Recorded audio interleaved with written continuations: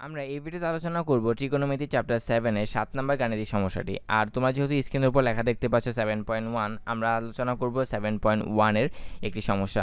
আজকে আমাদেরকে কোশ্চেনে বলে দেয়া আছে tan θ = 5/12 এবং cos θ ঋণাত্মক হলে আমাদেরকে দেখাতে বলা হয়েছে sin θ + cos * -θ sec - θ + tan θ = 51/26। আমরা লেফট হ্যান্ড সাইড থেকে শুরু করতে পারি, আমাদের দেয়া আছে থেকে শুরু করতে পারি। আমাদেরকে দেয়া আছে tan θ = 5/12, এখানে থিটাটা হবে। তো আমরা এই tan থিটাকে কি করতে পারি, বর্গ করতে পারি। তো বর্গ করলে আমাদের কি হয়, sin স্কয়ার থিটা = 25/144। এখন আমরা জানি কি tan থিটা = sin θ/cos θ। তো sin square / cos square theta = 25/144। এখন আমরা এই sin স্কয়ার থিটা সমান আবার কি জানি, 1 - cos স্কয়ার থিটা, আর নিচে বাকি ছিল cos স্কয়ার থিটা, ডান সাইডে যা ছিল তাই। এখন আমরা এখানে আর গুণ করেছি 25 * cos স্কয়ার থিটা, 144 * 1, তাহলে 144ই হয়, মাইনাস 144 * cos স্কয়ার থিটা। এখন আমরা যদি এই 1 - 144 cos স্কয়ার থিটাটাকে বাম পাশে নিয়ে আসি, তাহলে মাইনাসটা হয়ে যাবে প্লাস, আর ডান পাশে 144টাই থাকছে।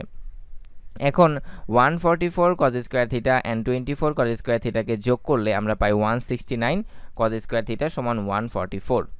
এখন আমরা একটা কাজ করতে পারি, সেটা হচ্ছে যে আমরা এখান থেকে 169টাকে ডান সাইডে নিয়ে যেতে পারি।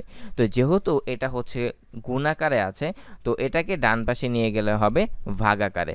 এখন একটা কথা বলতে পারো যে আমরা কেন cos থিটার মানটা নির্ণয় করতেছি। আমাদের যে ফাইনাল ডেস্টিনেশন সেটা হচ্ছে আমাদেরকে দেখাতে হবে এই লেফট হ্যান্ড সাইড সমান রাইট হ্যান্ড সাইড। তো আমাদের লেফট হ্যান্ড সাইডের মধ্যে কি আছে, একটা হলো sin theta, cos - theta, sec - theta, আর হচ্ছে tan থিটা। যেখানে আমাদের tan থিটার মানটা কোশ্চেনে দেয়া আছে সেটা হলো 5/12। তো আমাদেরকে বের করতে হবে sin থিটার মান, cos থিটার মান, sec থিটার মান। তো এই জন্য আমি এখান থেকে cos থিটার মানটা বের করার ট্রাই করতেছি।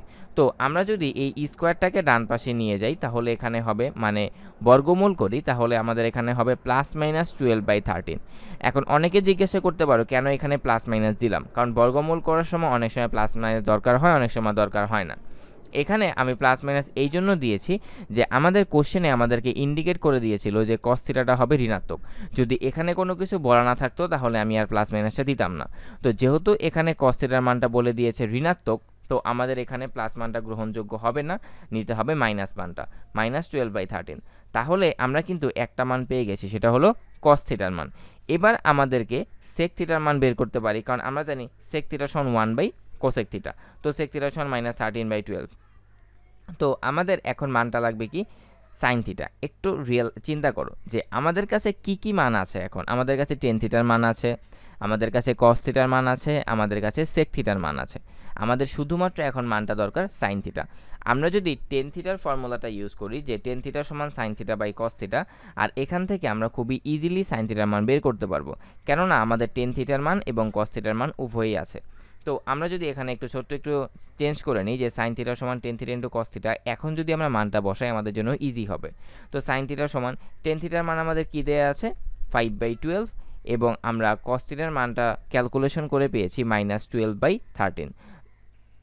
আচ্ছা, এখানে -13/12 লেখা আছে, বাট আমরা তো পেয়েছিলাম cos থিটার মান -12/13। তো এখানে ছোট্ট একটা টাইপ মিস্টেক হয়েছে, এটা এখানে sec থিটার মানটা বসানো হয়েছে, তো এখানে হবে -12/13।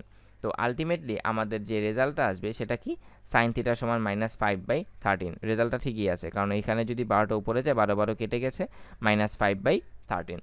সো এখানে একটু চেঞ্জ হবে, 12টা উপরে চলে যাবে। তো আমরা কিন্তু সবগুলা মানই পেয়ে গেছি, sin থিটার মান পেলাম, cos থিটার মান পেলাম, sec থিটার মান পেলাম, tan থিটার মান পেলাম। তো আমরা এখন লেফট হ্যান্ড সাইড থেকে শুরু করতে পারি। আমাদের লেফট হ্যান্ড সাইডে যা দেয়া ছিল, এবার আমরা একটু ছোট চেঞ্জ করব, সেটা তোমরা জানো। আমরা পূর্ববর্তী 6 নম্বর গাণিতিক সমস্যা এটা একটু আলোচনা করেছিলাম যে এরকম যদি থাকে, মানে ট্রিগোনোমেট্রি কোনো পার্টটা একটু ঠিক করে নিতে হবে যে cos - থিটা = cos থিটা, আর sec - থিটা = sec থিটা। এখন আমরা মানগুলো বসাই।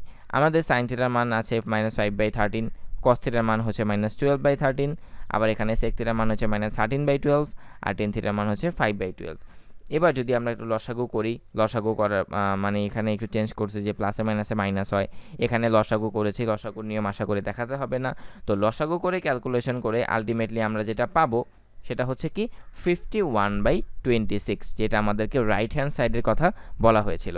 এখন তোমরা যারা এতক্ষণ বসে বসে ম্যাথটা দেখলা, তোমার কি করলা, যে নোট খাতা বের করে নোট করা শুরু করলা। তোমাদের নোট করার কোনো প্রয়োজন নেই, তোমাদের জন্য আছে শিক্ষাঙ্গন বিডি স্মার্ট পিডিএফ, যেটা তোমাদের কাছে থাকলে তোমাদের কোনো বই, তোমাদের কোনো টিউটর, তোমাদের কোনো নোট খাতা লাগবে না, সেটা একটা স্মার্ট নোট খাতার মতো কাজ করবে।